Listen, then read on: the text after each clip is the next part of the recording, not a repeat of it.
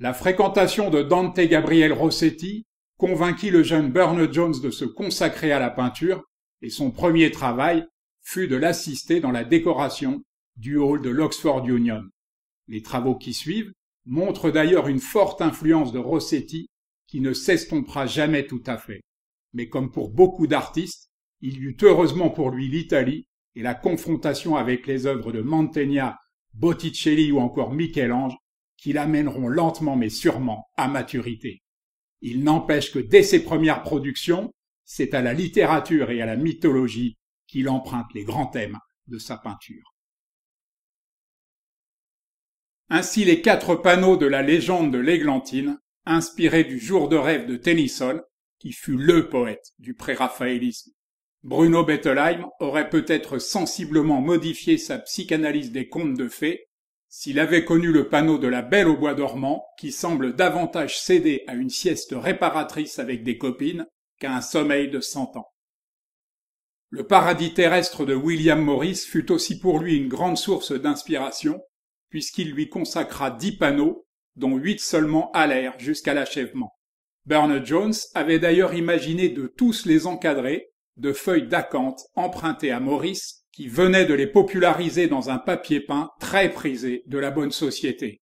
Heureusement, il y renonça, comprenant que chaque peinture se suffisait à elle-même et pouvait être vue et appréciée indépendamment des autres. Le cycle de Persée fut l'occasion pour Burne-Jones de se découvrir un vrai talent pour le traitement des armures d'acier ou d'argent qui le rapprochent des maîtres flamands comme Van der Weyden, Van Eyck ou Cranach dans leurs multiples et saisissantes versions de Saint-Georges et le Dragon. Tout de même, pour ce faire, le peintre aurait pu éviter de demander à son basset artésien de prendre la pose, car on a le sentiment que le saint pourrait, sans y prendre garde, marcher sur la pauvre bête et lui briser les reins.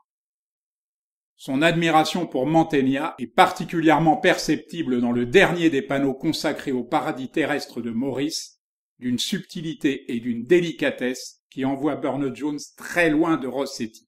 Si c'est bien le reflet de la fatale beauté de Méduse que nos tourtereaux contemplent dans l'eau de la source, leurs mains discrètement jointes disent tout de leur inclinaison réciproque.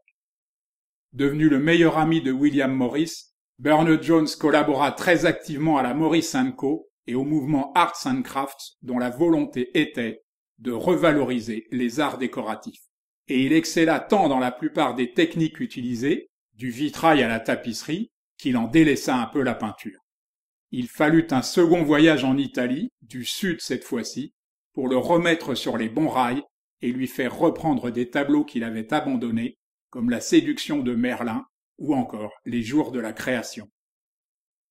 Ce sera le début de sa meilleure période, la plus inspirée, qui lui apportera d'ailleurs gloire et honneur avec son entrée à la Royal Academy, ainsi que de multiples récompenses aux expositions universelles de Paris par exemple. Pour couronner le tout, si j'ose dire, la reine Victoria le fera baronnet sans que cela nuise à sa peinture, comme vous pouvez le vérifier dans cet amour au milieu des ruines, dont la grâce singulière peut vous réconcilier avec le genre humain. Plus le temps passera et plus la Renaissance italienne s'affirmera en lui, car au ton souvent criard de Rossetti, il opposera une palette toujours plus douce, toujours plus épurée, qui le rapproche d'un Puvis de Chavannes, ce précurseur du symbolisme.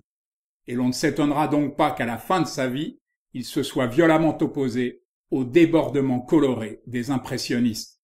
Edward aux mains d'argent aurait été bien étonné d'apprendre que pourtant, il compte parmi les principales sources d'inspiration de Gauguin le primitif, de Picasso l'immortel, ou encore, plus étonnant, de Marcel Duchamp l'iconoclaste pour son nu descendant un escalier.